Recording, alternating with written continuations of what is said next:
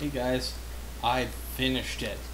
This is definitely one of my biggest builds in a while, and I do believe I may be a first on this one. But essentially, this is a stopwatch for Minecraft. It's fairly simplistic, uses very few pistons, like 3 of them just for a couple of timing issues, and is sub-second. It is 1/10 of a second or 2 Minecraft ticks. It may be possible to do a 1-tick one, but not without a whole lot of trickery. So basically, if I go from the start and the stop here, you're going to see 8/10 of a second. This is, you do have to do a reset between the runs. And I do only have the minute incrementer, so that's tenths of a second, seconds, minutes. Obviously this can go to 99 minutes once I add the extra digit, but really you could continue to add digits as much as you want. You'll see a bar across the bottom.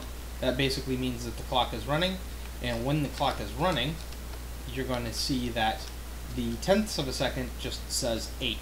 And basically that's because it is actually running through all of the digits, but the redstone lamps simply can't handle the updates fast enough. So when the light goes out, that digit will change to what it's going to be. If I stop, you'll see the light go out, and it's 9/10 of a second. Part of the reason for that is, one, that you know the clock is running, and two, that you can tell the difference between it's 8/10 of a second and it's still thinking about it. So that was 20 seconds and 20.9 seconds. But what I'm going to do is I'm going to head and reset that again. I'm going to start the clock here, note the time, and regardless of what the display is saying, it's when you push the button. So there is some lag to what the display is saying. Now you'd say, well, clock, that's pretty normal. But what hasn't been done is the sub-second, or in this case, 10th of a second. Past the second time, there's the pulse for the once a second. You've got a pretty rudimentary clock, nothing special, nothing new here. What we have over here is, here's the magic, is the 1/10 of a second. You can watch it run through each of the pulls, and when it stops, it stops.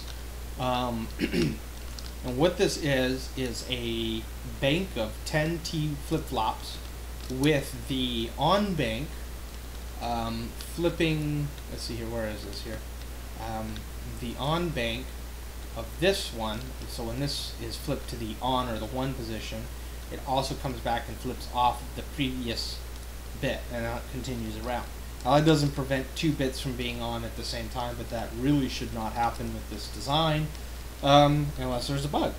But so there it is, and basically this means that down to 2 ticks, you can tell when this was flipped off, and once it starts, it comes in here, creates a little thing, and you know, there's all the details of how this works, and ignore that little chunk back here. But this is my I guess pulse shortener, and then so that's the start, the stop, and the reset coming down the line, and this little bit over here controls whether it's in a running state or not. But again, I think this is the first 10th of a second clock inside of Minecraft, and it looks like I've taken about 2 minutes to do that little discussion. Well, to be precise, 2 minutes, 6 seconds, 6.8 seconds. Yeah, you can have some fun with this. Little service engines, which is basically ignore this. This is just junk. You got the buttons coming down here. I'm going to post this file up for review. I'm not going to bother explaining it, simply because it's a lot easier just to import this into your existing world.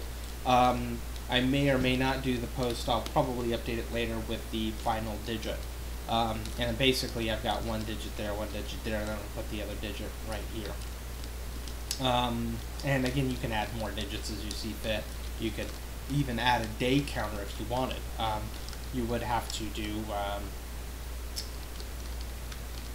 some interesting, you'd have to roll the 24 into a single bank or do some trickery there. But there it is. What do you guys think? Tell me what you think. Seriously, I want to know. Am I full of crap? Has somebody else done a 1/10 of a second counter before? If not, well, have fun. Thanks everyone, and enjoy your night while it starts raining.